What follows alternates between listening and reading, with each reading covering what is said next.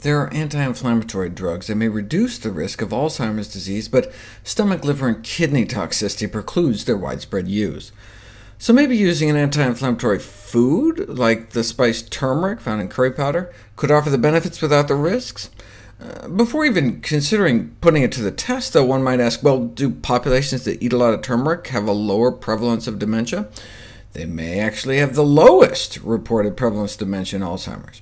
OK, so far so good, but maybe because it's such an impoverished area that people just don't live very long. So you need to know more than just prevalence, how many Alzheimer's cases are walking around, but the incidence of the disease, how many new people are coming down with it every year, which reflects the kind of true rate of disease occurrence. In rural Pennsylvania, the incidence rate of Alzheimer's disease among seniors is 19. 19 people in 1,000 over age 65 develop Alzheimer's every year in rural Pennsylvania. In rural India, using the same diagnostic criteria, that same rate is 3, confirming they have among the lowest reported Alzheimer's rates in the world. Although there isn't much to go on, the lower prevalence of Alzheimer's in India is generally attributed to the turmeric consumption as part of curry, and it's assumed that people who use turmeric regularly have a lower incidence of the disease, but let's not just assume. 1,000 people tested, and those who consume curry, at least occasionally, did do better on simple cognitive tests than those that didn't.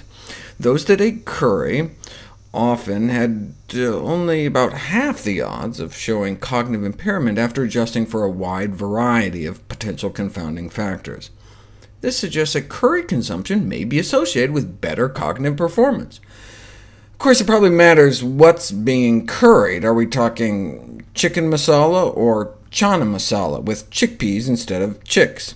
It may be no coincidence that the country with among the lowest rates of Alzheimer's has among the lowest rates of meat consumption, with a significant chunk of the population eating meat-free and egg-free diets.